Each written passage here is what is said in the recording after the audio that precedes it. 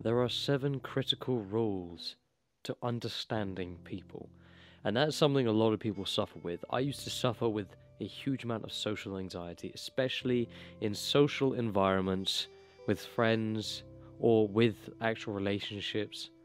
I struggled for years with this, but after hearing these 7 things, you might not struggle with it as much as you are right now.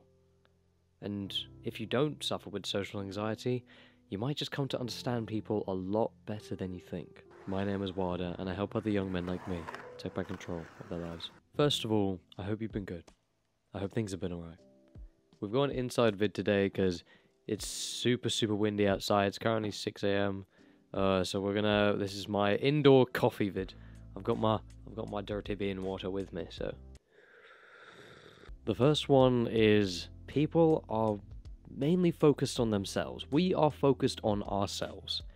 You know, sometimes I'm in a social environment and I'm really stressing about what people are thinking of me, even though that relatively people only spend a small amount of time actually judging you. Your self-judgment is overwhelmingly larger of what people are actually spending time on thinking about you. And then comes the sort of like feeling of that, oh, but what if I'm not invited to stuff? And that was one big thing for me, not being invited to stuff, and then I'd see my friendship group going off and do their own thing. Relationships are your job to maintain. Don't just wait to be invited. It's a two-way system. The second one is explicit social behaviors. Our behavior is usually the key to how we're actually feeling. Most of the intention behind our actions and our behaviors are hidden. If someone that you know is feeling depressed or angry, how their behavior is, you can be empathetic and find out what their true feeling is right there. For example, if I do it on myself, I was angry and pissed off that I was excluded from the group, that I wasn't invited, but in reality, the reason I was angry, if I actually started thinking about it, okay, why am I pissed off? It's because I was worried about being alone. I didn't like the feeling of being alone. So I wasn't really angry. The third one, our feelings are not explicit. Most of the time, when we are upset, when we are down, when we are angry, most of the time, people do not know how we feel.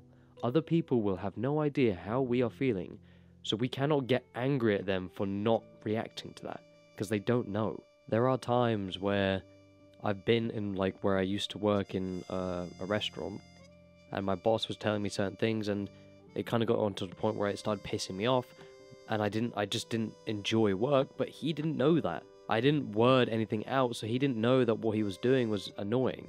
So I ended up talking to him calmly, of course. I didn't just square up to him and be like, "Hey, yo, you fucking pissing me off." No, I talked to him calmly, saying that look, your advice is great, but you're really critical, and it's kind of sucking. The next one is selfish altruism. This one's a really interesting one because it's something I don't think a lot of people know about, but we all 100% do it. And the moment I tell you what it is, you'll know what I'm talking about. Selfish altruism is basically when you helping someone else directly or indirectly helps you. And because you helping someone else, you know that it will help you in the end, your behavior is largely dictated by it. And by understanding this sort of motive, you can sort of start appealing to almost the selfish needs of people, like knowing that they are helping you because they want this. For example, when I was at working in a restaurant, there were times it was really quiet, but I would then go and do everything that needed to be done. I would sort out everything that needs to be prepared for the evening, and then she would be like, "Oh, do you want to go home?" Because I did all this to help her, but ultimately it's because I knew that she was going to send someone home, and I wanted to get everything done to help her, so she could kind of help me go home quicker. Next one is people are forgetful. By nature, people have a very forgetful memory. It's why names are so hard to remember. If someone forgets something, or forgets your name, or just forgets anything really, don't take it to heart. Don't take it as a disinterest in you, as hostility, as they don't like you. People are forgetful by nature. There have been times where I've met a new group of people, and then they've kind of like forgotten my name, and they're like, "Oh, what's your name again?" I'm like, "You couldn't remember? Do you not like me?" And in reality, they just genuinely forgot. The next one is, we are all emotional beings. Don't assume that someone is perfectly fine just because they're not having an emotional breakdown. Everyone has their own problems. That's the main like attribute that you should get from this point, is that everybody has their own issues to deal with, whether they show it on the surface or not. Maybe you're in that friendship group and you're really nervous or socially anxious about whether you're participating to the group. I bet you there's a 90% chance that someone else in that group is feeling the exact same way as you. You're not alone. We're all emotional human beings. And the last one. This is something that really sort of relates with me, and that is suffering from loneliness. We are social animals to begin with, and that very fact means that when anyone is suffering from loneliness, it's a great threat. Like, we really feel threatened when we are ostracized or excluded. However, the downside is a lot of people are lonely. Finding good friends nowadays is hard, but maybe you're in that friendship group and you're worried about being excluded. Every single one of that person in that friendship group is afraid of the same thing. We're social animals to begin with. You're not alone. All these feelings that you're feeling right now with social anxiety, or the fact that you just want to get to know people better, you're not alone. Everyone is feeling the same thing. And the good thing is that not everybody is so focused on you.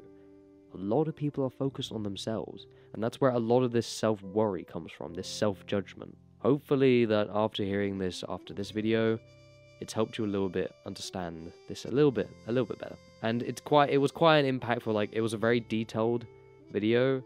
I did a bunch of research on this because I've recently got really back into reading. So if you want, you can save this and just like come back to it at another point, or write down some notes from this video. Hopefully this video helped you out, and I would be really appreciative if you clicked on the one that's going to pop up on my face, because this could help you out as well.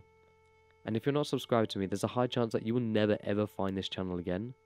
So subscribe if you want to see more content like this. Stay consistent and do the best you can. You know what time it is? Oh yeah, 7 Prune Kiss. Mwah.